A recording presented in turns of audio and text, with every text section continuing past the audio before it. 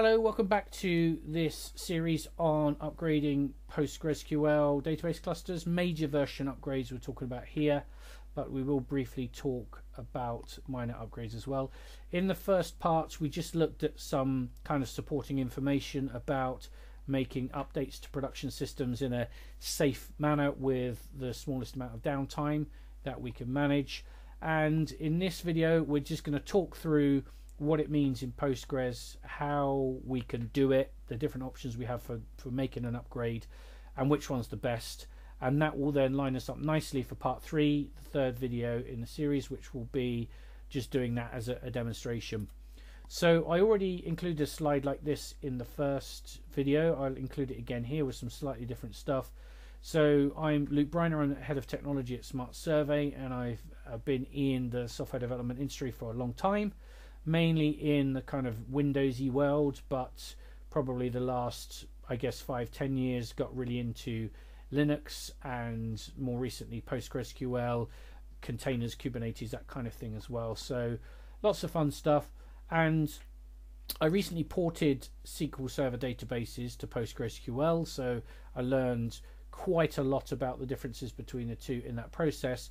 But I then also went on to set up a production cluster with replication across a number of virtual machines in Azure, and then on top of that set up PostgreSQL monitoring and automation.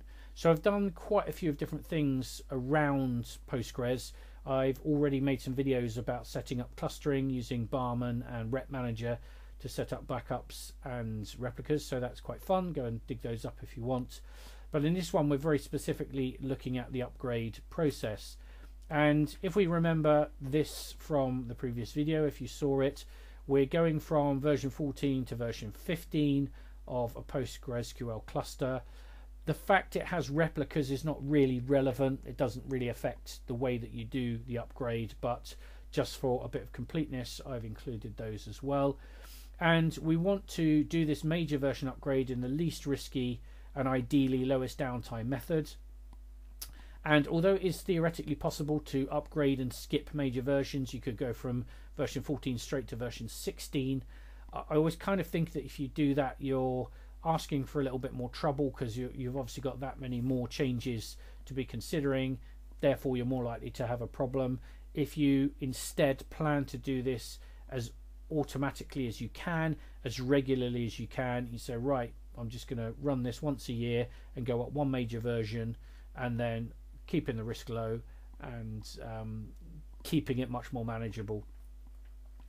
So when you look at the PostgreSQL support policy, you can see here they're basically saying, yeah, we release a new version, a new major version with new features roughly once a year, which is pretty impressive really. If you think of SQL Server, tends to be 3 or 4 years maybe between major versions.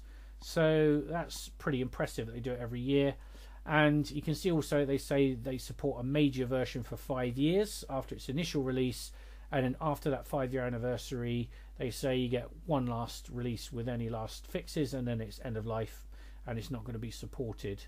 So we need to be kind of thinking in terms of, right, well, if this is the case, if we're running a Postgres cluster and if this is our production systems and our business depends on it, how are we going to, you know, keep this in the back of our mind and not just leave something for 5 years, suddenly realize it's out of support, and like we said in the first video, then getting forced into performing an upgrade that we might not necessarily particularly want to do, but we have to do it because all of a sudden we're not going to get any support. And that might mean, of course, in the case of a production system, there might be a bug that comes out in something, maybe a security bug that's not going to get fixed because you're running version 10 and version 20 is already been released.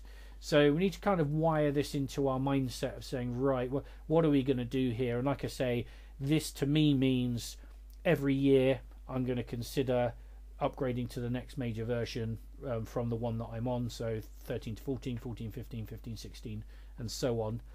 And, you know, we need to look at then when and whether we should upgrade. So in a sense, I've kind of already said we should always be upgrading anyway, because you don't want to end up with something out of support.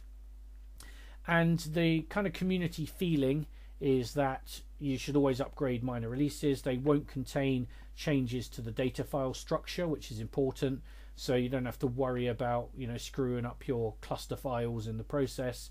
Usually it's going to be just fixes to the executables to the server itself, and most of these you will get automatically if you're on a distro, Debian, Ubuntu, I'm sure Red Hat and the others are similar. These will come through the package management system anyway, so if you're doing regular dist upgrades, which hopefully you are, then you're going to be getting these minor releases anyway, so that's kind of fine. We're not really worried too much about that.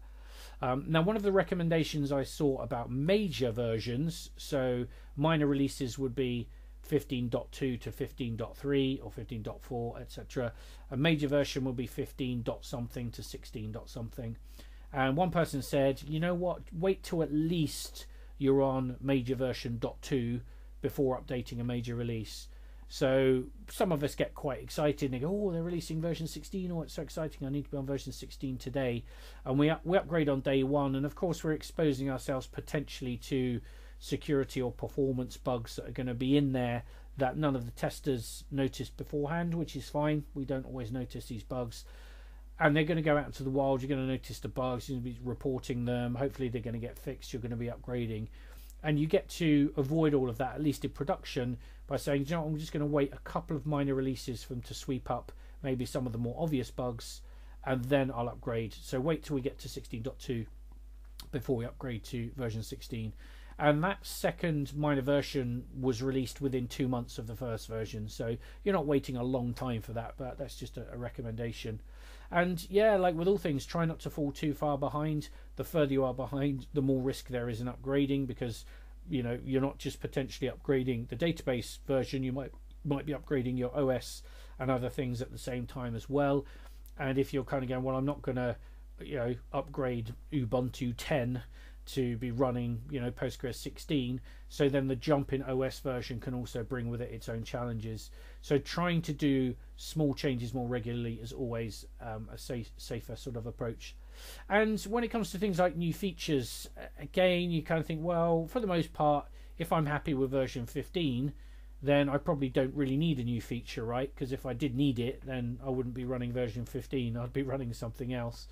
But obviously every now and then something comes along, you might say, well, it might just be a performance feature, like the performance has improved on index building or something. But for example, version 15 comes out with the merge statement, and you might go, oh, thank goodness, up until now we had to do this horrible SQL to support merge, but now it's a first class element of the language, it's going to make our lives easier. So it's a new feature in one sense, and we might want to upgrade for that. But in general, you know, try and keep up. Like I say, if you plan to upgrade a major version every year, and as long as you're on perhaps one of the most recent 2 or 3 versions of Postgres, you're probably fine for the time being, but don't let them get 5 years old.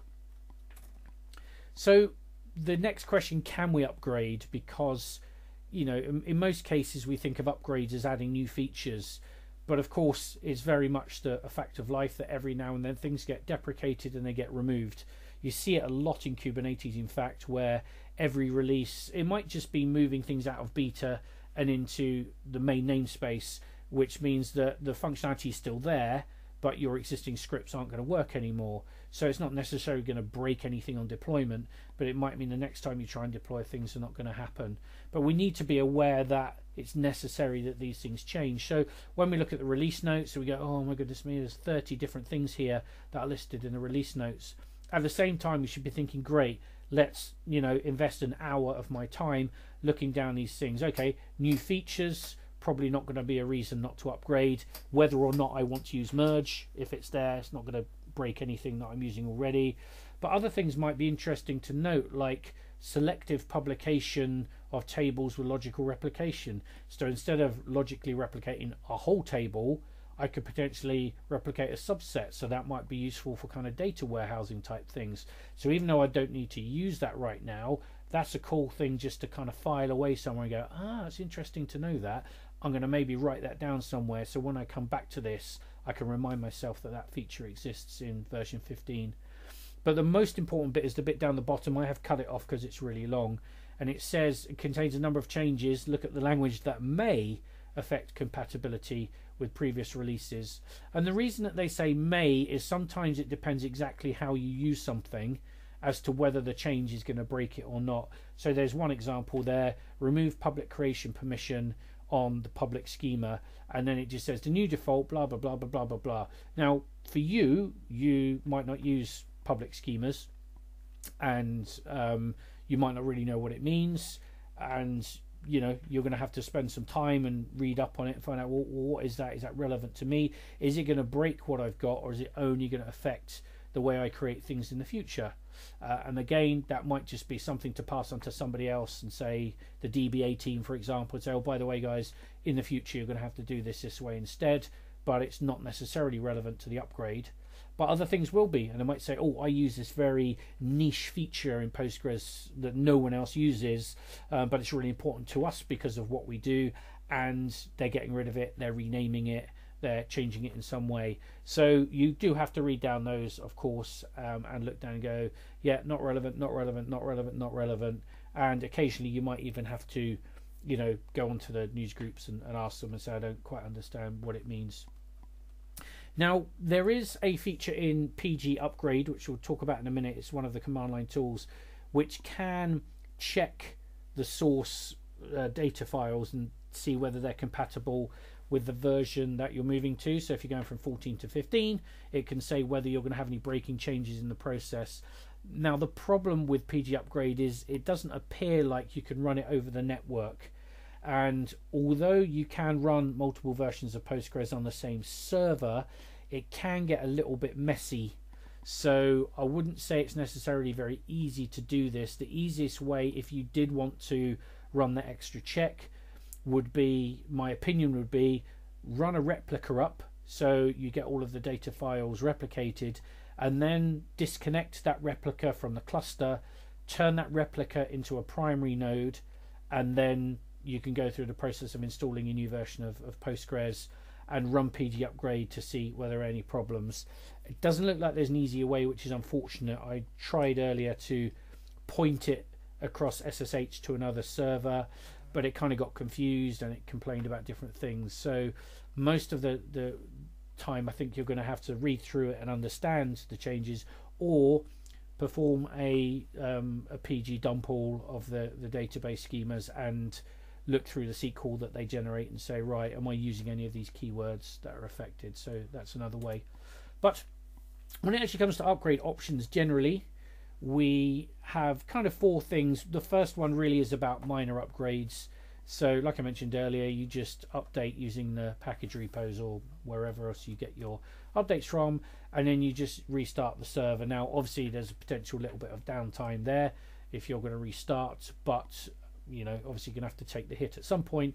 Usually what I do is I wait till late in the evening when the traffic's really low. I fail over to the main replica, and then I can reboot the primary as well as updating it. I can reboot it to get all of the OS updates as well, and then I fail back. So I tend to use the primary always as the primary. The reason is just because some of the apps that we have don't properly support multiple servers in their connection strings. So it's better for me to always use that one. But yeah, failover, reboot, restart, that's dead easy. The other three options are PG dump all, which is a command line tool, PG upgrade, which is also a command line tool, and logical replication, which is one we'll look at in a bit more detail.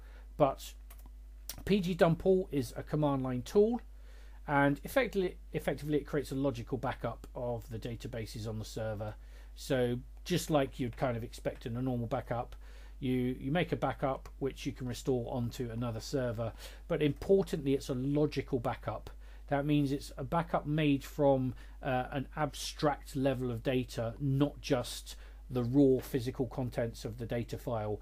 And that's because that will change between different versions of Postgres. So you can't just physically lift up a row and give it to a newer version, because that will look at it and go, I don't understand that format, that's not how I store rows. So instead you create something that's maybe more akin to a SQL statement, or a SQL description of a table or something, and that's what gets put into your backup file. And of course it's easier for a newer version to restore something like create table blah, because that's going to make sense whatever version of Postgres or any SQL server that you're running. So the physical backup is useful for replication. That's usually how we do replicas in a cluster because it's quicker and more compact. But when it comes to major versions, if we're going to use dump all, we're going to have to create a logical backup and restore that onto the secondary.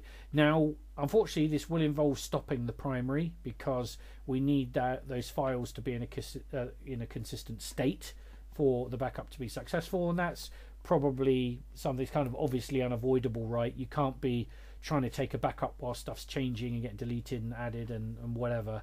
So that's going to take a certain amount of time.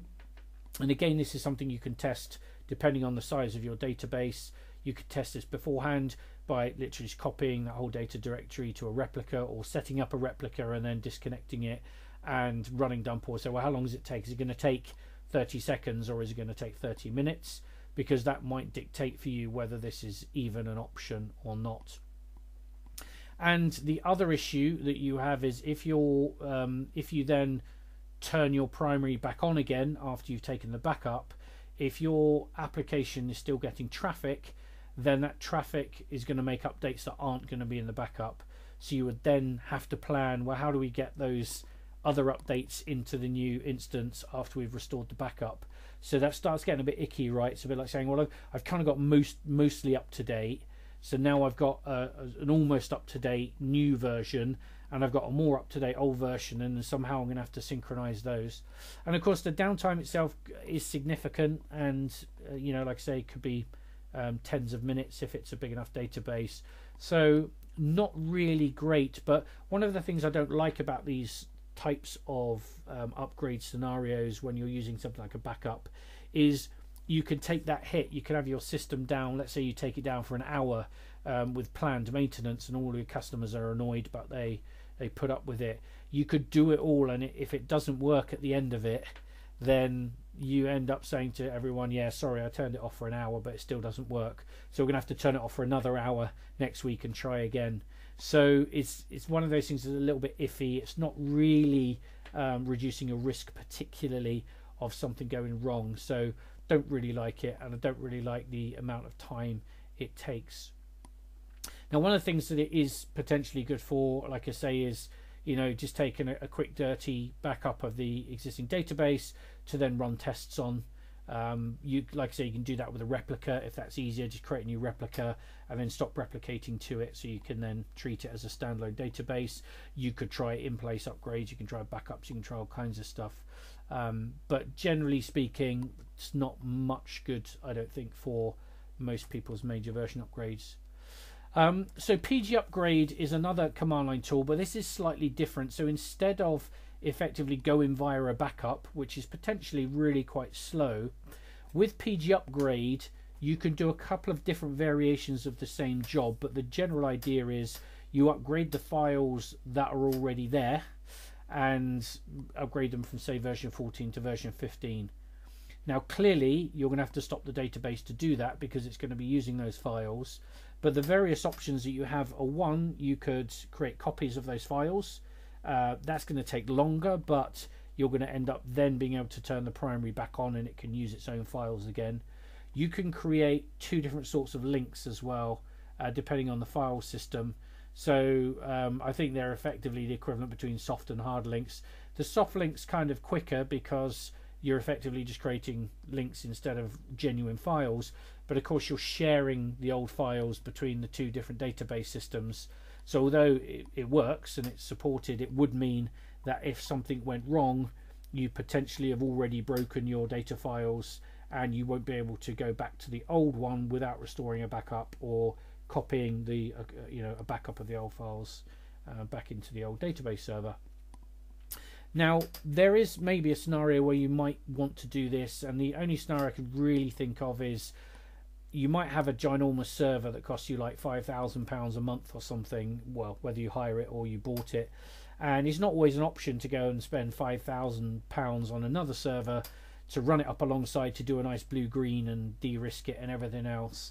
You might just not have that kind of money, and you might think, look, I know it would be better to do it blue-green, but actually the in-place is much more affordable for us, in which case we'll take the downtime, we'll take the lack of availability, and maybe it might take an hour or 2 hours or 3 hours, but we're happy to do that maybe 2 o'clock in the morning once a year and just do an in-place upgrade. So you can do that, and you can run multiple versions of Postgres on the same server, but it is really risky. There's risk of port conflicts and the knock-on effects with things like firewall rules, connection strings, and those sorts of things.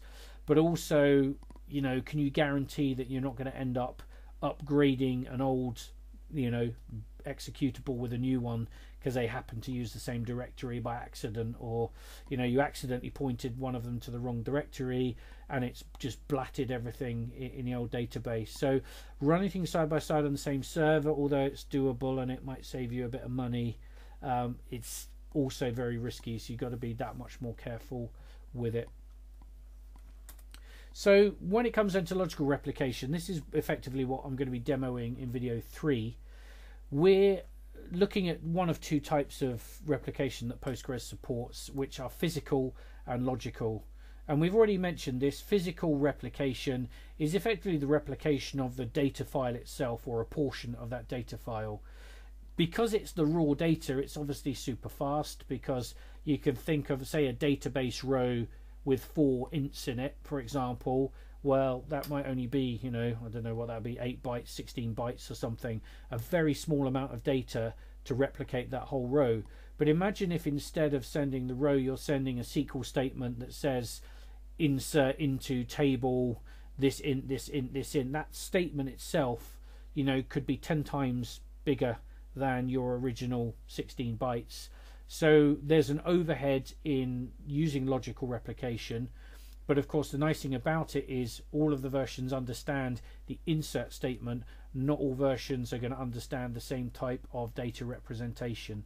So although we use physical replication usually with replicas because it's really fast and efficient, we use logical replication when we want to copy things to a newer version, or potentially an older version as well.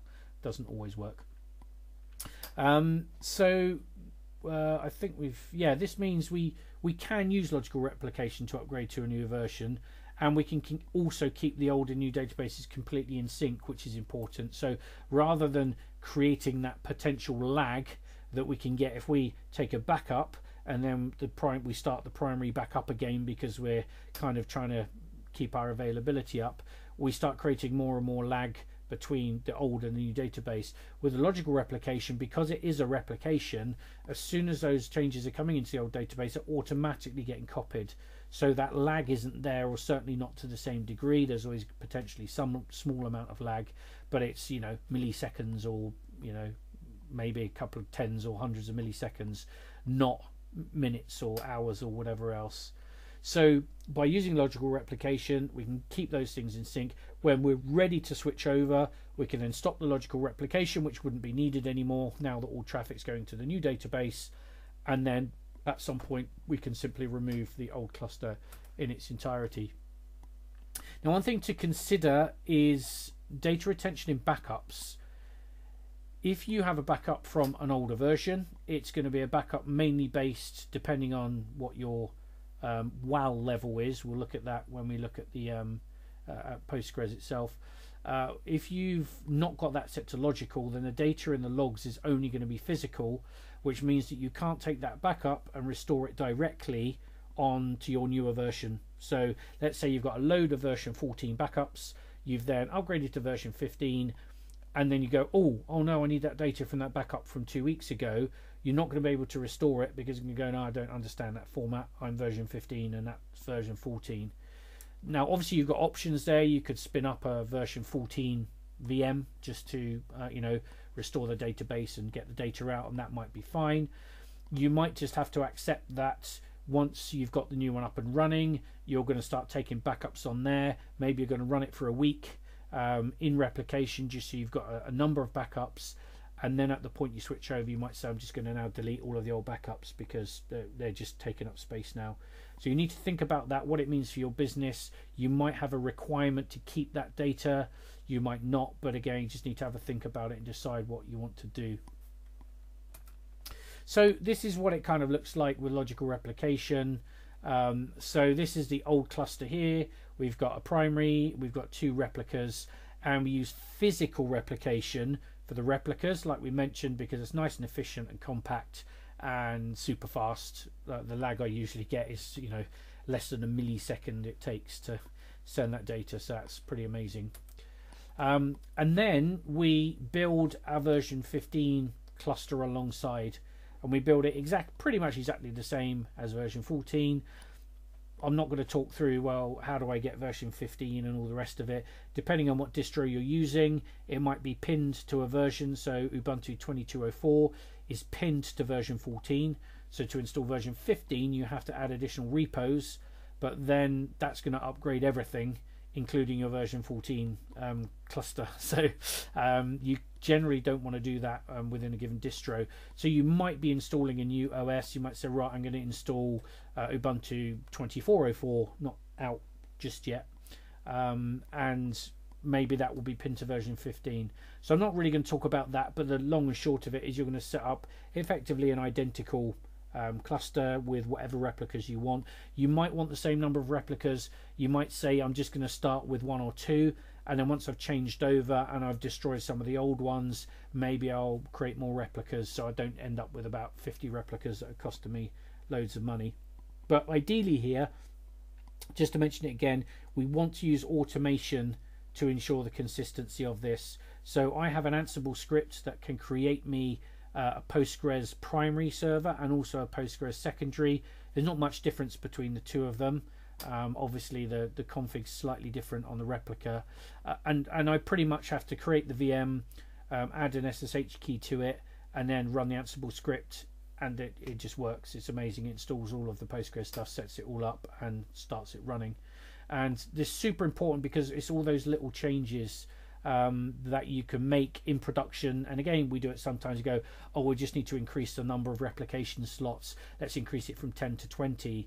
And you don't really want to run Ansible because you're scared it's going to break something. So you just go into all of the config files and you change it manually, which is fine.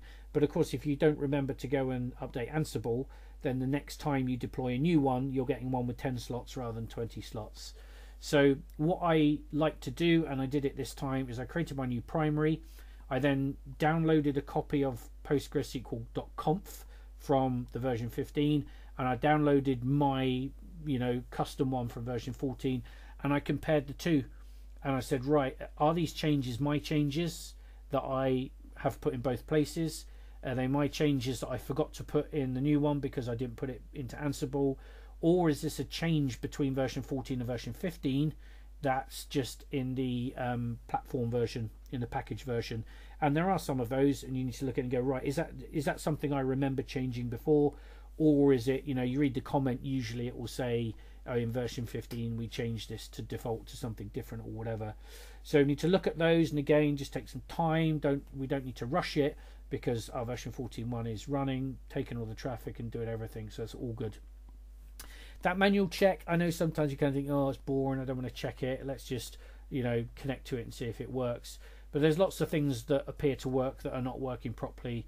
Things like the cache memory and stuff that Postgres uses, all configurable, and it's something we had set up in version 14, whereas by default the package maintainers have really low amounts of cache, of RAM used for cache, so you almost certainly need to change those anyway. So that's what I did, deployed a fresh version of version 15. One thing I also had to do was I deployed a version 15.1 standalone just from Ubuntu's repositories, not from Ansible, so that I could see what the platform version of that file looked like. Again, it's going to have new stuff in it, all the rest of it. I needed to make sure that what Ansible was going to deploy, which was based on version 14, was suitably updated, so it also worked in version 15. So there's a few little steps there, but it's not rocket science. It's just kind of thinking, right, once I run this and it overwrites that file, is it going to have the right stuff in there? How am I going to know? How am I going to check it? And in my opinion, this is the best way to set up new machines. Logical replication we will set up for each database, and just this idea of duplicating the virtual machines. If something goes really wrong here, I can just tear all three of these down. These in Smart Server, they run in Azure, so it costs me nothing, just destroy it completely. and then start up 3 completely new ones and start again. If it gets that bad. If it's not that bad, I might try and fix them. But ideally, I want a fresh install to know that my scripts are all working. So any kind of conflicts, any kind of mess, anything I can do here. Now I can also then test this, which is also really important.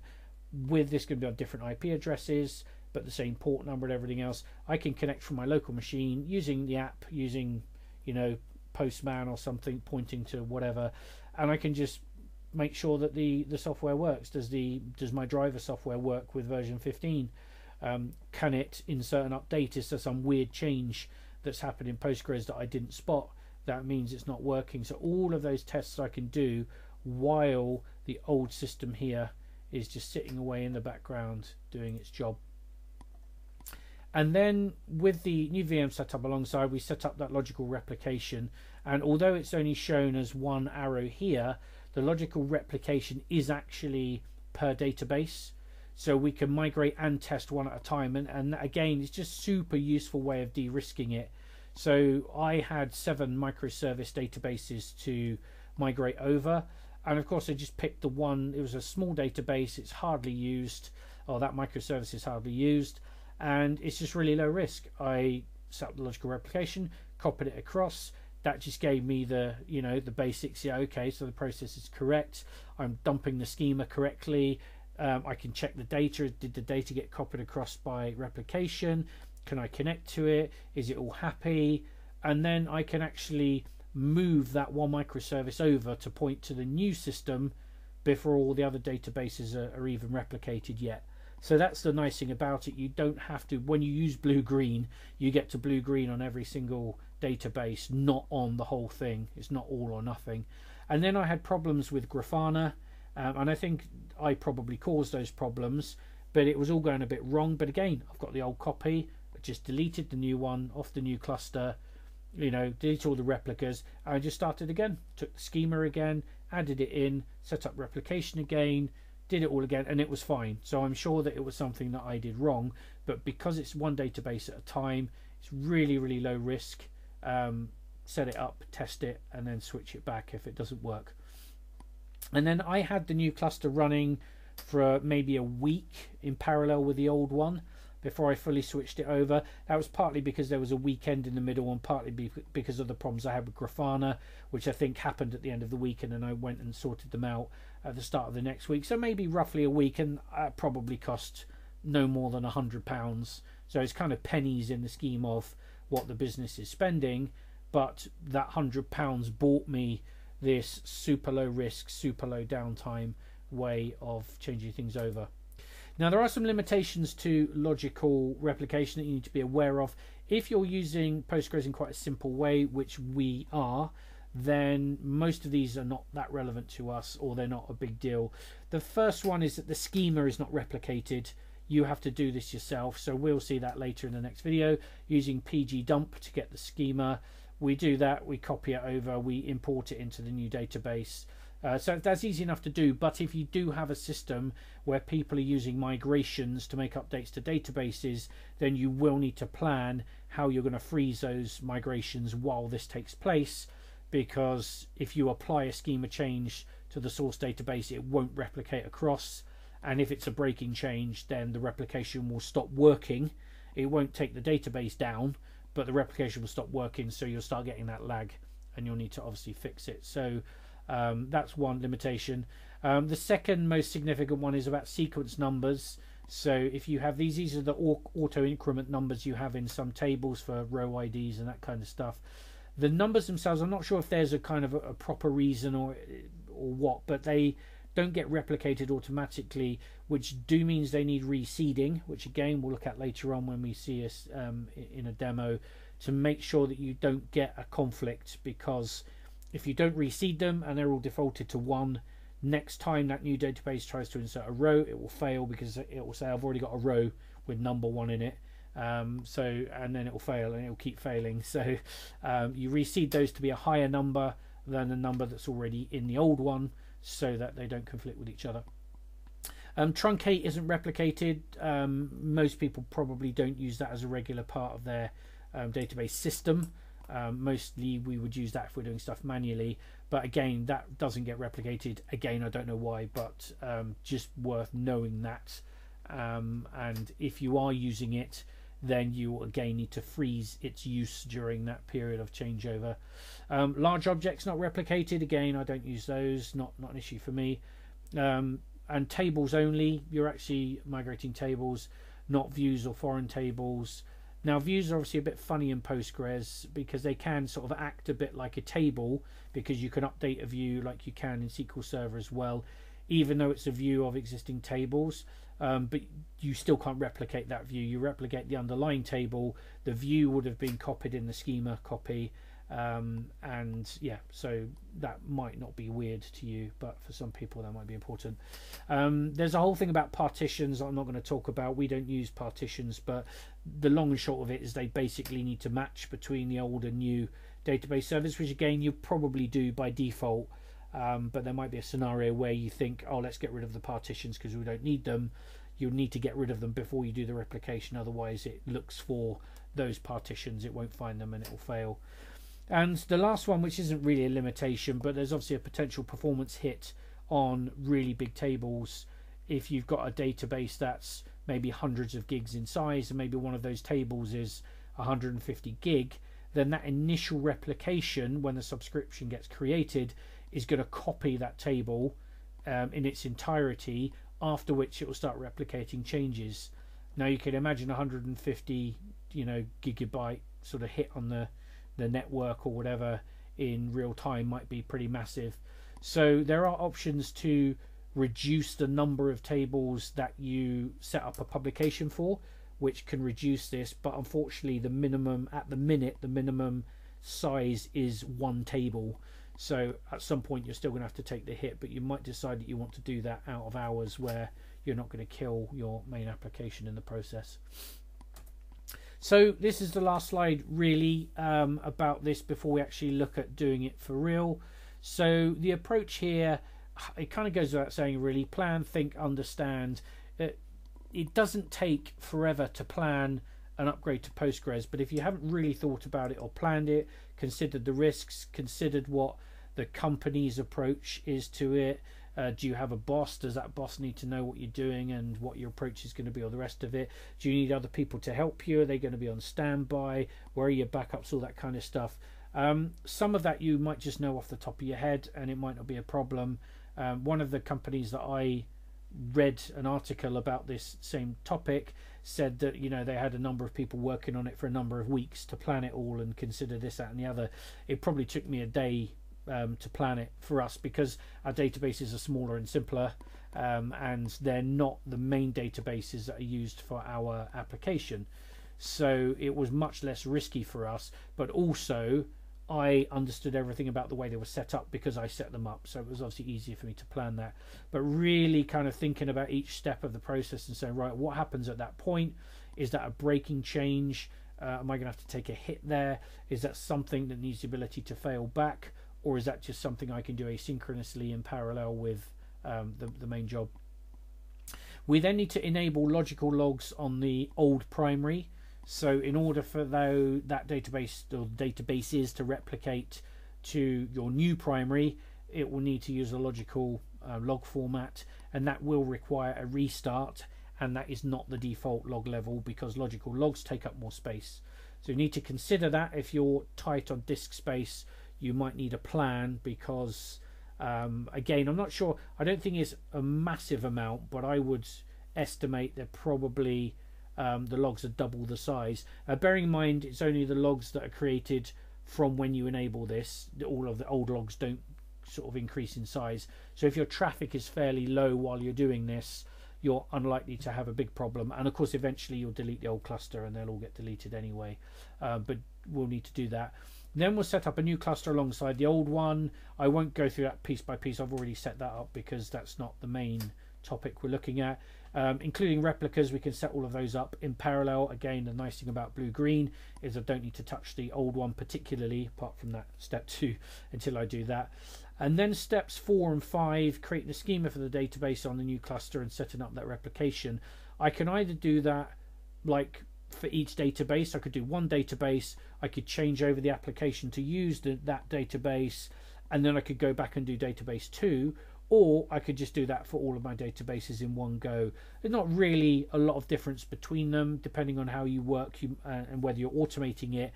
It might just make more sense to do them all in one go, or you might prefer to have a process where you can work through from beginning to end for one whole database and application first, maybe to de-risk it, maybe just to make sure that everything's going to work correctly. And then once you've set up your logical replication, you're now in a state where you've got two largely identical databases. Of course, the new one isn't writable yet, and you shouldn't write to it because there's still data being replicated against it. But you can test some things against the new cluster. You can obviously test reading it. You could test things like a delete and stuff like that. But if you do test any destructive operations, you'll then need to, delete the whole database and create a new one, start again and replicate it again from scratch, which is fine. You can do that if you want. And then the important bit, the ickiest step really, resetting sequences on the new cluster.